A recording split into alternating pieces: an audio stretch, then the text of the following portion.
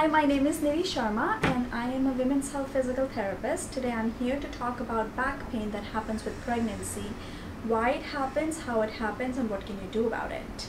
So with pregnancy, a lot of physical and physiological changes happen right from the very first week or first couple of weeks. One of the major changes happening are the hormones. As the hormones change, a lot of ligaments, which are basically ropes that connect two bones of your joint, become loose. The looseness of these ligaments, or what we call as laxity, is important because your body is trying to make space for the baby. So the pelvis gets a little bit bigger, the midsection gets a little bit looser, so there's enough space for the uterus to expand.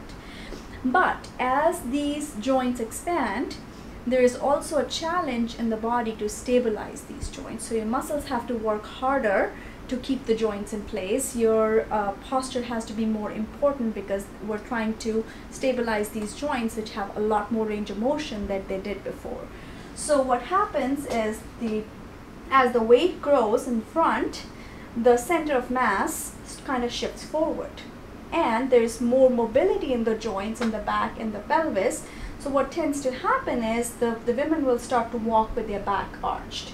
And back arching as it goes forward puts a lot of strain in these joints in the back. So if you see, if I was to arch this, there will be a lot of compression in these joints in the back.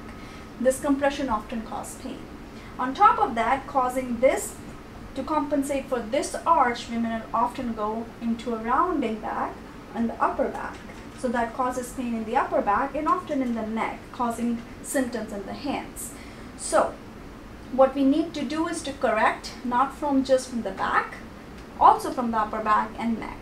We start to correct the pelvis, put it in the more neutral position, start to strengthen the abdominals and glutes to make sure they can hold the posture.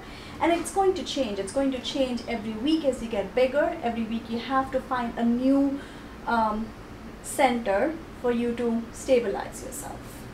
And that can be done with women's health physical therapy. Thank you.